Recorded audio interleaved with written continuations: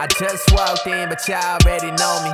Things in the world nowadays getting oldie. Chilling in the crib with the fam, getting cozy. Talking with my people, we at home with our homies. Jay. B Maz. What is up? What's going on, my brother? Thank you for taking the time. Thank you for inviting me. You know I love you. I love you too, man. This is what we're going to do. So you're on Sabre Real Estate's At Home with the Homies. We're homies, so what better time than now to catch up? I agree. No one's got shit to do. That's it, man. So I just wanted to catch up with you regardless and see what's good in the hood. My other homie's out here right now. Yeah, man. There he is. Franks. The best. So B, you're very inspiring. You've taken me to a completely different level of operation and optimization, mentally, physically, basically across the board, man. So appreciate it. It's a fact. So tell me a little bit about your normal daily routine for the folks that don't understand the savage that I'm on the line with right now.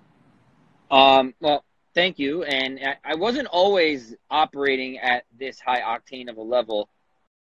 I still feel like I'm not where I want to be. I think the problem with a lot of people is they're not willing to sacrifice who they are for who they want to be.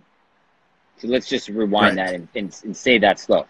Sacrificing your current situation for who you want to be in life, whether it's fitness, whether it's professional life, being in a relationship in general, right? So I feel like I have prepared myself to deal with a situation that is going on currently in our world and our global pandemic just by the small daily routines and disciplines that I have in my life currently. So I'm not saying I'm immune to all of this stuff, but I feel like in the mental space, because, you know, I have been able to kind of deal with this in a positive light as much as possible. But my routine is I'm in bed every night by 7:30, 7:45. Amazing. And I purposely do that because I get up at 4 in the morning. I'm a really big believer in setting up my children for success early. So I don't wait for them to get up to get their stuff prepared. I already have their bottles and their breakfasts prepared for them before they get up. So when they come down or when they do get up, it's just courteous, you know, being courteous to my wife so they don't wake her up. But so, you know, sometimes she's up earlier for news as well because she's a journalist at CNN.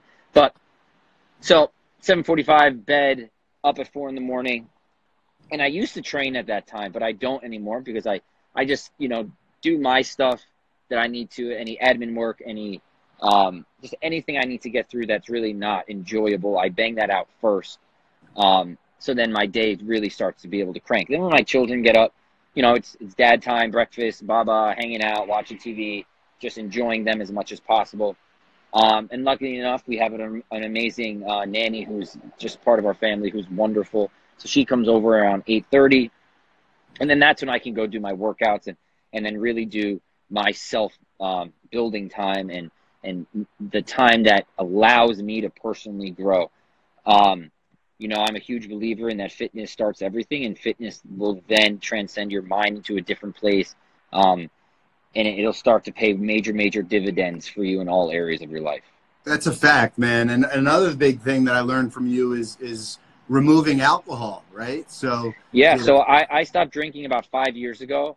Not that I had an issue with it. Do I miss drinking? Of course. Do I miss having wine with my wife and having a drink with my homies? And oh, for sure. But I was willing to sacrifice that in order to take major steps forward. Again, nothing wrong with alcohol. I was in the bar business for 15 years. I sold it forever. But I just needed to get to a place where if 3 glasses of wine or 2 glasses of wine didn't allow me the next morning to be the best I possibly could be, I had to stop that. Absolutely. So I just made that decision. And, you know, there's amazing companies out there. You know, I work with Athletic Brewing Company, and they're an awesome non-alcoholic beer. And I have, you know, 1 or 2 of those a night or every other night when I'm cooking with my family and stuff. So there's substitutions for it. But If alcohol is something that is holding you back, whether it's a glass of wine a night or two or three, you have to be able to eliminate those small little things in order to continue to grow. Everyone has their different vice, right? It could be candy bars, it could be sugar, it could be this, it could be that.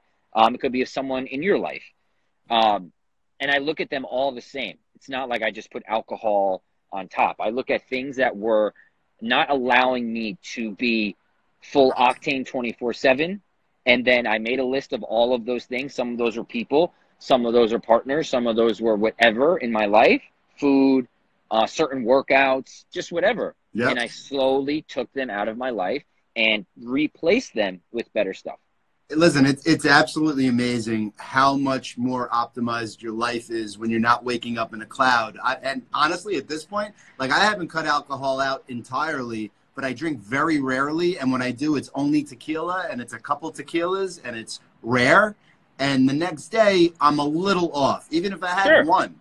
And that's a fact, man. So, like, if you actually can eliminate something like that, you're just going to be that much more high functioning. And that's basically high functioning. And then when you get past that level, you start doing it with certain foods. Yeah. And then you really start to, like, get kind of psycho and dialed in with it. But there's, like, you know, I go through flows, right? So I go through really ebbs and flows with my fitness journey where I'm so dialed in and it's like the best tunnel vision ever. And there's some days where, like, the workouts are just horrendous. You don't want to be, you know, doing it. Yeah. And that's just being a human, right? I think that's everything in life. But right now I'm in that dialed in phase, and it's like I cannot get enough fitness in, and I'm just loving it right now. You're a beast, man, and an inspiration. But now's the time that we're going to change and have a little bit of fun right now. So we're just going to pop off with some questions and hear how Brian Mazza answers them. You ready, bro? Ready. Fireside chat. Go. Let's go. Who would win in a fight, Spider-Man or Batman? Batman. Batman. What inspires you? I mean, we spoke about that, but what really inspires you, Brian? That I know tomorrow I could be dead. Yeah, that's a fact. Are you more of a hunter or a gatherer? Hunter. I knew the answer. But I do gather a lot of You have to gather, too. How many cups of water do you drink a day? I do 1 gallon a day. 1 gallon a day. You're a new addition to a crayon box. What color are you and why? Midnight blue. Dude, did I give you these answers already? You're like answering them like as if you know what I'm about to ask you. Midnight blue. Why? Because you could be multiple things. You can, like, kind of be black and have that shade, and you could be the midnight blue, which is, like, just so sexy. Sorry, my sister was calling. And that ties right into fashion, too, which we can go off on a whole nother. But let's keep going. Day. All day. Who was your childhood actress crush? Jessica Biel. Say that again? Jessica Biel. Jessica Biel. If you had to eat one type of food every day for the rest of your life, what would it be? My mom's pasta. Yum. As a child, what did you want to be when you grew up? I wanted to be a teacher. Interesting. Yeah, my dad's a teacher. Okay, great. Or was a teacher. When am I getting an HPLT hat? Oh, that's not on this list. When you send me your address. I'll give you a code after this, and you can just order it and it'll ship to you. Works. What is the favorite place that you've ever traveled to? Well, biasly, I would say Florence, Italy, because I lived there and I'm Italian. But Mallorca, there's a beach called Estrenc over there. And it's a private beach, and my wife and I went there on our honeymoon, and it was just remarkable. So I hope we can get back to Europe soon. That sounds amazing. If you could be any animal in the world, what animal would you be and why, B? I already knew all that. Day. Actually, you know what? I wouldn't mind being a great white. Really? Explain. Because they're so scary. Right, but they're scary because they have to survive, right? And they're lethal because they have to survive. But a lot of people don't actually know this, how athletic they are, how they can jump like 20 feet out of the water when they attack some of their prey. Did you know that? I love watching that shit, by the way. Oh, Shark Week's one of my favorite times of year. And plus, they can kind of go in a trance state when you touch them. And I don't know if you watch it, you can see that they're kind of like they can be calm, but then Snap and kill. Catatonic, bro. Yep. Catatonic state. Just turn them upside down and they freeze all together. Come on. Don't even get me started with Shark Week, bro. Let's go. When you die, what do you want to be remembered for? Just a good father and husband. Love that. If you woke up and had 2,000 unread emails and can only answer 300, how would you choose to answer them? How would you pick the 300 out of the 2,000? Like, how do you prioritize? Dude, because I'm sure you're getting bombarded all day. How do you prioritize what you respond to? I prioritize my emails right now, and if it was 2,000, that would kind of really stress me the fuck out. But Yeah. I would have to say if it's a financial matter first right now and stuff that had to get paid or stuff that I was trying to get paid, I would definitely go after those first. Smart. But in this state that we're in, right now I'm actually going through them and putting them in when people are in need or people need an answer or people just want some questions. I'm just banging those out. But then again, I'm up at 4 in the morning. So I have time to bang all this out. If I was getting up at 7:30 in the morning, I would not have time. That's a fact. In addition to that, though, people have time to do what they prioritize. And people need to realize that, right? Like, if something's important to you, it's the action behind it. It speaks so much louder than words. I'm such a believer. When people tell me that they didn't get around to it, no, don't, stop lying to yourself. It's not important to you. You can find the time. You'll always find time. Right? That's a fact. B, would you be kind enough to take us into your kitchen and give us a tour of what you're living on in isolation? Yes, let's do that right now. Let's go. Let's make sure I didn't get locked out first. That would be good, yeah. Come on. What you got in the kitchen, B? What's keeping you healthy and energized? So we're in the crib right now. There's Vero and Leo. Hello. Say hi. No, say hi. What's up, Leo? How are you? Hola. So we got a lot of fruit going on. Crushing a lot of fruit. And there was a time when you were cutting out fruit, bro. Yeah, I did a whole year without eating fruit. You're a nut. That was just a dumb challenge, but I did that. Let's see what I got. Oh, these are Super Coffee. I don't know if you guys know about this brand. Talk to me. Super Coffee and their creamers are out of control. So no sugars, no carbs, good fats, MCT oil, and protein. You guys can see it on there. Amazing. And keto. I made this pancakes for the crew. What else do I got? We're cutting out a little out bit. there. We're freezing here. You got me? All right, we're back. We're back. You got kids? This is there great you for go. your children. Yeah. And then my buddy owns Icon Meals. I don't know if you guys know what Icon Meals are, but Todd Abrams is a pioneer in the meal prep industry. So we have a bunch of good, healthy snacks for everybody.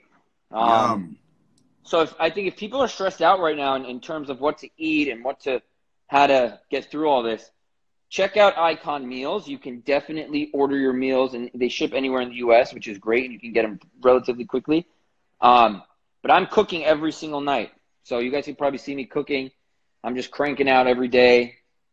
Yeah, but you got skills. You got skills in the kitchen. Not all of us. I got skills. Yeah, I got skills, boy. And that's it. And then just I don't know what else we got. Let's see. That's it. Hey, listen, man. That's enough. That's enough. Yeah, I think anything else that's really, really good for everyone over here? Got our Vital Proteins collagen water. Always cranking on that. Oh, yeah. You got to love the Vital Proteins. God, I love Vital Proteins.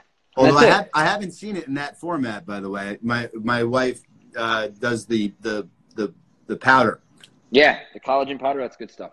Good stuff. B. Yeah. Yo, love you, bro. Brother. It's been real. Yo, tell people where to find you. Tell people where to find you. You guys can check me out at my Instagram, Brian Mazza, and my website is actually, you know about this. My website is launching really soon.